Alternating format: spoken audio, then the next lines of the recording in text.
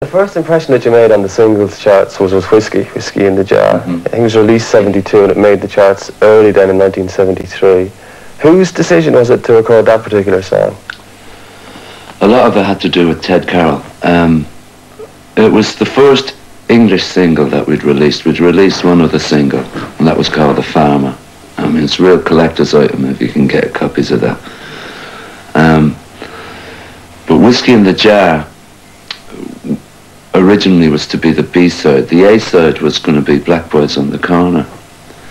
And we thought, as a laugh for all our supporters back in Ireland, we'd like send up the whole singles market, because at the time we were very into being an album type band. And we thought we'd send up the whole singles things by doing a rocked up version of Whiskey in the Jar. So it was a bit of a joke. The crisis period was about 74, because that's when Eric left, you know, and we were in the middle of an Irish tour. It was New Year's Eve, and he was really just fed up with the whole, like, star trip, you know, like, because we'd spent a year, like, travelling the world, living off Whiskey in the Jar sort of thing, and there were silly things, looking back on it now. Eric just wanted to play the guitar and get on with the music. So when he left, Gary Moore stood in for a while. And then me and Brian were going to come back to Ireland and just, you know, start here again. You know, I'd just play around, see what gigs were going. And the money from Whiskey in the Jar was starting to come in then, so there was a few bob in the bank. So the management said it'd be worth our while to keep the name and to try and find, you know, replacements. So me and Brian had realised in the studio, a lot of the stuff we were doing, we were putting down rhythm guitars, and there was a lead, and putting lead solos over it. So we were working it on a 2-guitar lineup, even though we were a 3-piece, you know. And so we decided to go for 2 guitarists, but the major difference was that we'd go for the 2 lead guitar sounds, you know, which was the only difference that would be from when Eric was with the band, because it was more a rhythm guitar and a lead guitar. And so we looked around, we found Scott and Brian Robertson, and we started from scratch, you know. We started playing all the small venues and building it up. And we released 2 albums.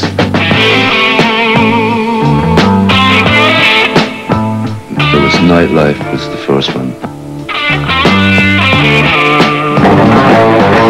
The paper called it suicide. Fighting was the next. And we just kept touring. We did start to build up a really strong following then. So by the time we came to Jailbreak, which was 1976, we really had a very strong, live, loyal supporters, you know, and we knew we had a good album.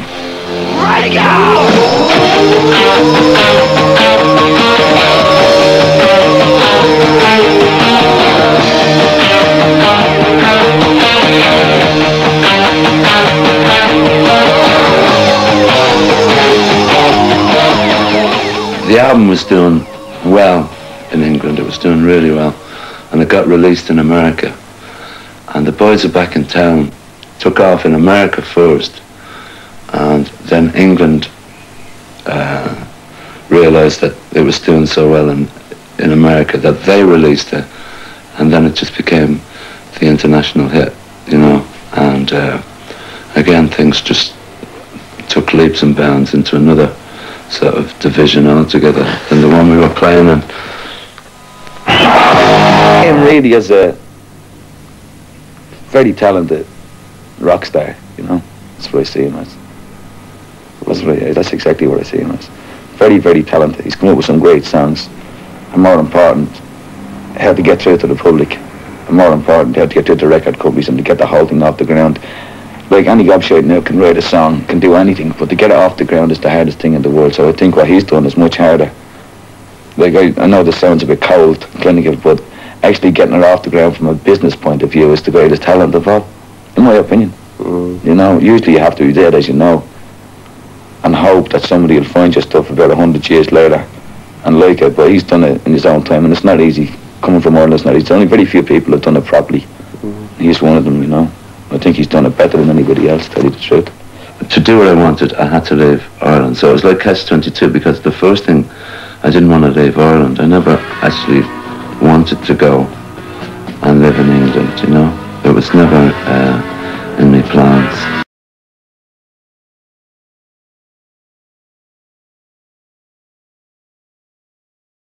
I look forward to the day that an Irish band can make it from here without actually leaving here. Using Dublin as a base? Yeah, well, just everything coming from here, like, say, the artwork, the music, the recording, the management, everything from here.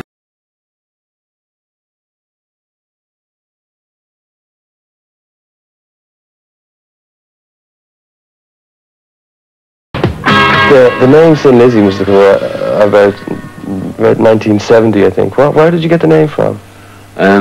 Eric Bell thought of the name. There was a comic called the Beano, you know the Beano, and on a John Mayall album cover, Eric Clapton was reading the Beano, so Eric Bell was a big Eric Clapton fan at the time, so he went out, and when we were looking for a name of the band, he bought a copy of the Beano, and there was a female robot called Thin Lizzy, spelled Tinlizzie, and he said, we should call the band Thin Lizzy. I thought it was a dreadful name. I was like, what does this mean, you know? And so we made it Thin Lizzy because Dubliners say tin anyway, you know. So this was us being smart, you know, the inner meaning, you know, that the pronunciation would be Tin Lizzy, and the way you spelt it would be Thin Lizzy. And we changed the Lizzy to a Y, you know, and it was about as deep as that, you know.